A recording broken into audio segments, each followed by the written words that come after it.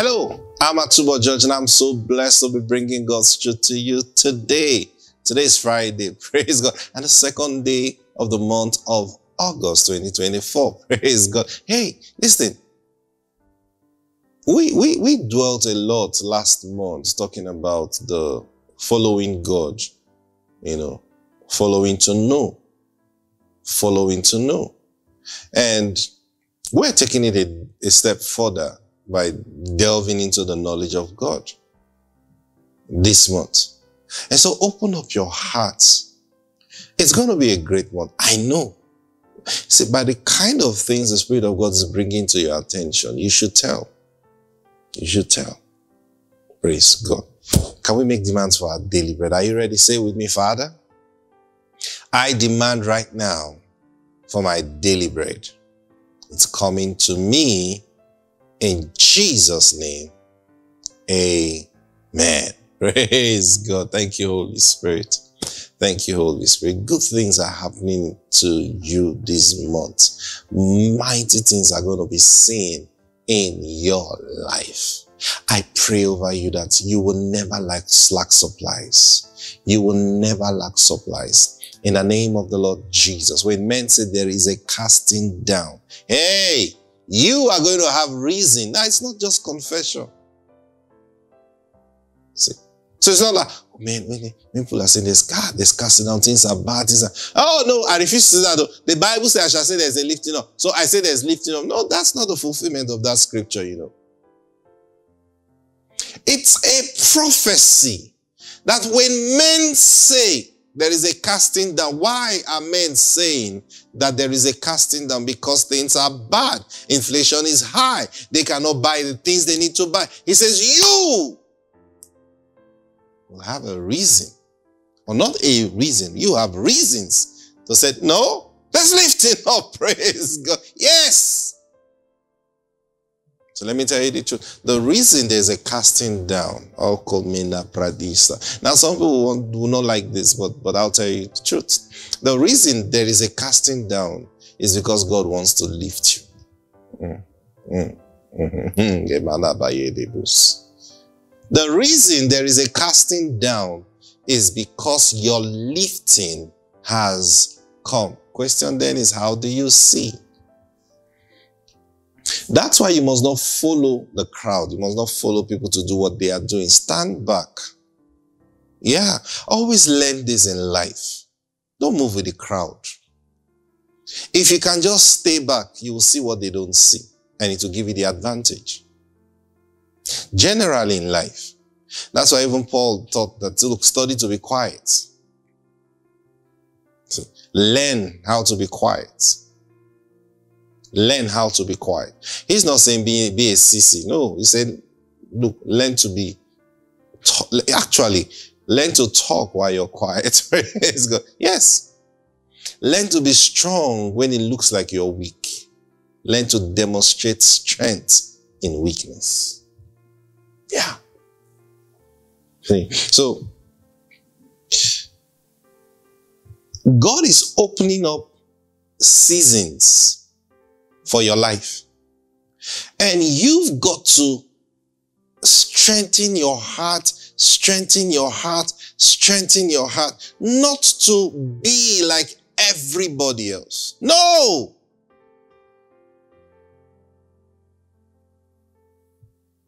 We have never been put in competition with anybody.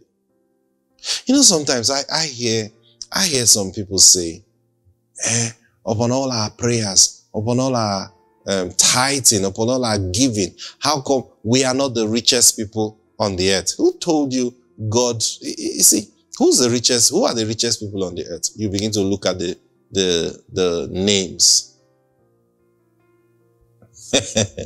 You know what? This might shock you, but you know the truth? I believe there are Nigerians that are richer than the richest people in the world. Hey, they got their money through corruption. Let's state facts. I mean, there are Nigerians that are richer than the richest people in the world. However, they got their money. Yes, however they got their money. So if that man, if someone have stolen money now and decides to wash the money, if you understand what that means, and then show up as a very rich man. Okay, so you see him on the surface. Wow, he buys cars every week. He doesn't fly the same private jets after every month he changes his private jet. Oh, he does this, he does that. Wow, you want to be like him?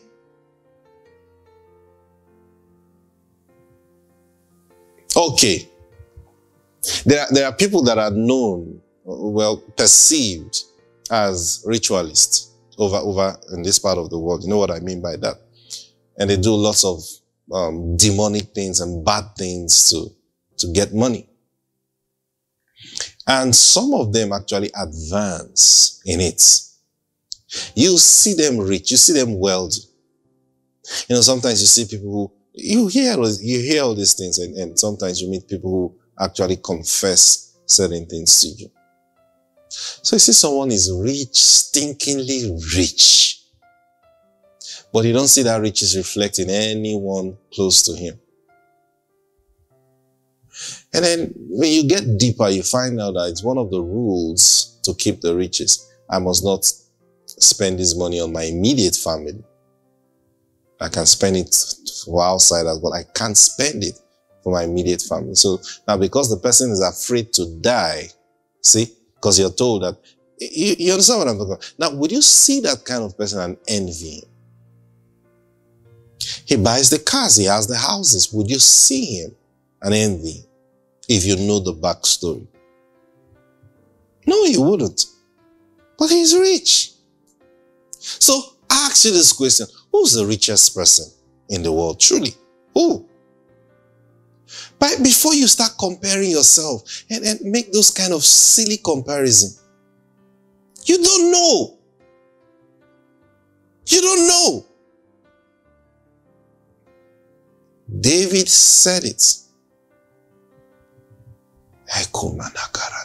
He said, I almost fainted when I beheld and saw the prosperity of the wicked. I saw them rise, and they are so boastful, because you see them do all the wrong stuff, and they are so boastful and say, look, God does not even know. And then you look at them and they prosper. He said, these are the ungodly who prosper in the world. Kalabayadabash. But they don't know God. They don't know God. I love what David said. He said, when I looked at these things, it troubled my heart until I went into your sanctuary. He was talking to God. Then I understood their end. What did he see in the sanctuary of God? What do you find in the sanctuary of God? The word of the Lord. When he went into the sanctuary, he became calm and quiet, and the word of the Lord came to him. He said, David, why are you envying those people? The Lord is not fair. How come they drive the best cars? How come they do this? How come they do this? How come they do this? And the Lord says, David, look up. See their end. See where they are headed. Is that where you want to go? Lord, you know, when people talk carelessly, it's just simple. They've not met the Lord. They haven't. because sometimes you look at people and you wonder, man, you're so bold in error. And you just know the problem is they've not met with the Lord. When you meet the Lord, there are certain things you know what brokenness is. You will know. Just like David. He said, until I entered into your sanctuary, he became broken. He saw it like, whoa. I don't think I want that. That is David. He almost became envious of other people who were rich. It's not every riches that come from the Lord. Not everyone. And you can't let men sway you. by their riches. No. No. I'm not even telling you about, oh, you don't know whether they don't sleep at night. No. Listen, God is not putting you in competition with anybody. Never. So don't even try to compete. Say, I'm going to, no, when we're much younger, we used to say those things. I'm going to be the richest man in the world by faith. I'm going to be rich. I'm going to be richer than this person. Come on. Come on. You know, when you grow up, you just remember all your thoughts and say how silly I was. Not because it didn't happen, but what was I thinking? You know, why was I comparing my riches to that person? Why? Because in truth, you're richer than them. Far richer than them. Pastor, well, please don't say all these things, just psyching up yourself. No, you are. See, for them, anywhere they go,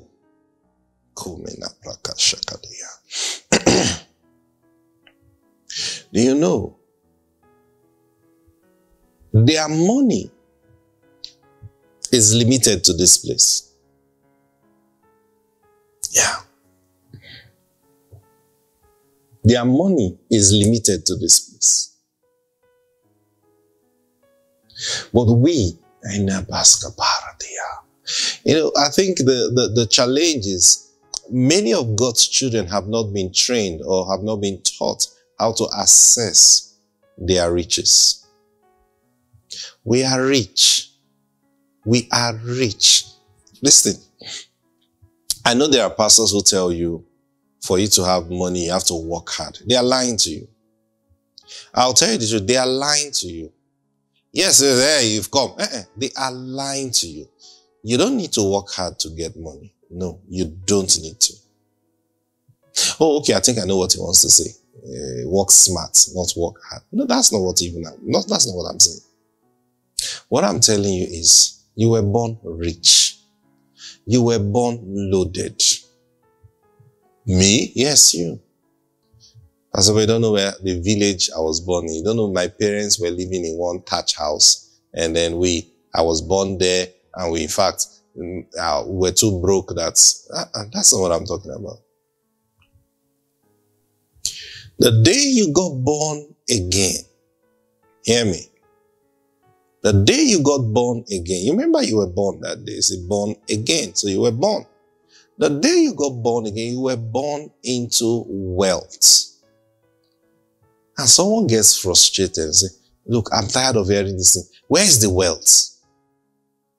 You see, that's the thing. You've not sat down to learn how to assess the riches that you have. And those riches are not in spiritual things alone. Say, the riches God gives to us is in grace and in mercy and all this. The Bible says who is rich in mercy.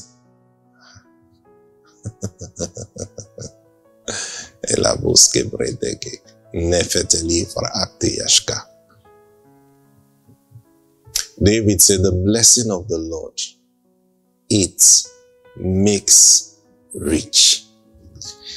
And he says, and he adds, take note, the blessing of the Lord, he eats.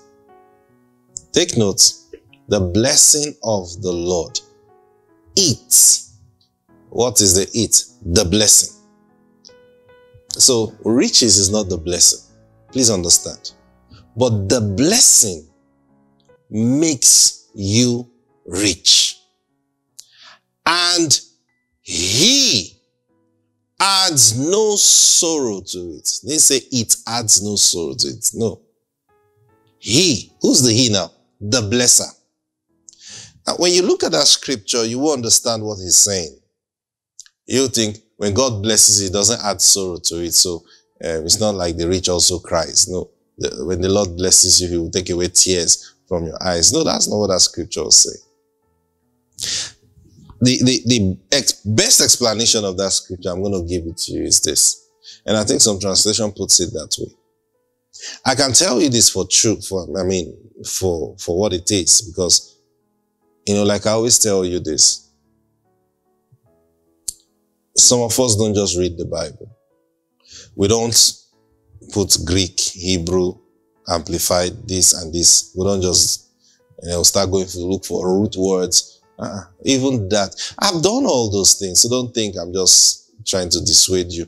I've studied the Bible. I've studied. But I got to the end of all that. Praise God, yes. And I found the truth. I realize even when you study in Greek, Hebrew, and Aramaic, you can still go wrong. Very wrong. Because it may still not tell you the Greek does not tell you the mind, because Greek was still a limited language. You understand what I'm saying? The Hebrew may not tell you the mind, because it's still limited. Every language on earth has its limitations. And you know that even in your own language, sometimes you're communicating and you feel the words available in a specific language does not convey what is in your heart. So someone who doesn't know your heart can misinterpret you anytime. See? So, even the dictionaries, Hebrew dictionary, Greek dictionary, Aramaic dictionary, even those things may not give you the real meaning of a scripture or of a word. It may not. The only way you can know is when you can assess the heart of the speaker. Yes. So when David said the blessing of the Lord, it makes rich. And he adds no sorrow with it. He is referring to, he adds no sorrow with it. Now, when God blesses you, that blessing he has given to you, it carries in it the machinery to make you rich, if you know how to spin it. Now, spinning it doesn't mean using spiritual things to cheat people. No.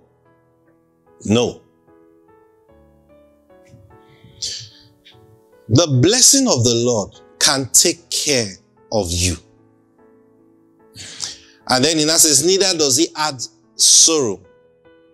He adds no sorrow with it. What he means by he adds no sorrow with it is, he does not require your toiling.